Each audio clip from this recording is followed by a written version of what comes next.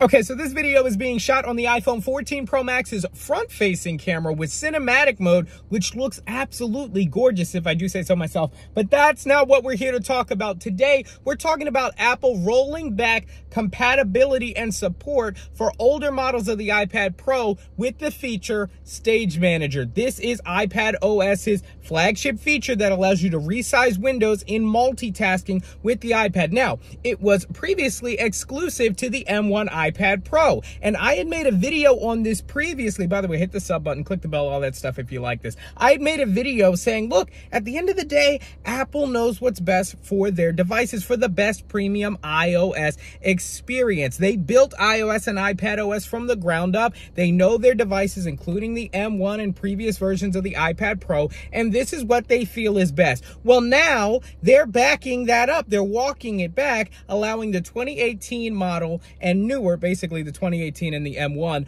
to run Stage Manager. And I'm actually thinking the 2017 could probably run it too, because that has some serious multitasking horsepower. No, I'm super frustrated because Apple is supposed to do what's best for the customer and not just lock the software down just so that they can sell new products, right? And I know Apple's probably done this with a ton of devices, but never so blatantly as with Stage Manager. The biggest comment that I saw on my previous video and videos about this topic was, look, you've got Chromebooks and, you know, $150 crap laptops that can multitask. So you're telling me that A-series chips inside the iPad can't multitask? And it was a little weird, but like I said, at the end of the day, I said Apple knows their software and they know their hardware. And this just comes off as dishonest, like they misled people into thinking that, hey, maybe the older iPads really can't support all these new great and improved features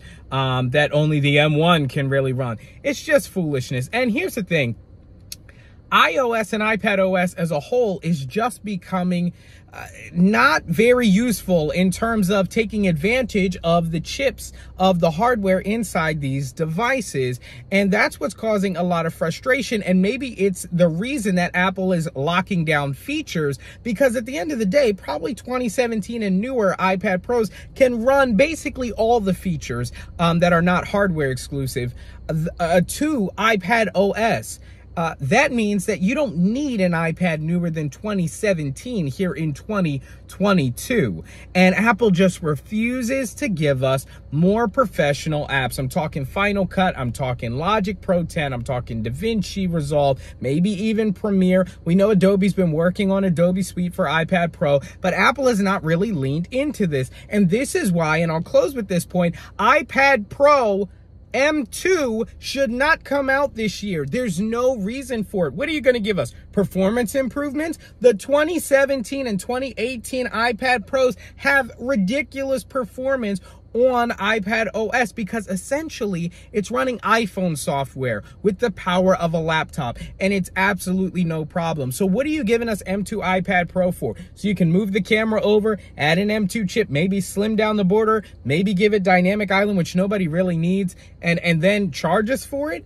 Especially with this move with Stage Manager, it just shows that Apple's trying to squeeze as much cash as they can out of their customers with this iPad when they could literally just give us better software. That would make everyone happy. It would make the pros happy. It would make older iPad users happy. It would make the M1 users happy. It would make people who go out and spend the cash for the M2 iPad Pro happy. It would just make everybody happy. So I don't see why this is such a big deal. It seems like a no-brainer to me. But of course, I want to know what you think down in the comments below. So check out the description. I'll have a link to my previous video down there. And be sure to support and stay tuned for more. We'll be keeping an eye out for this new M2 iPad Pro, as it may be coming in an October or November event. And again, I don't think we really need it. Thanks so much for watching. I'm Chris Grant Jr. Again, this was shot on the iPhone 14 Pro Max's front-facing camera with cinematic mode, and I gotta say, it looks really good. Thanks so much for watching. I'm Chris Grant Jr. It's the Grant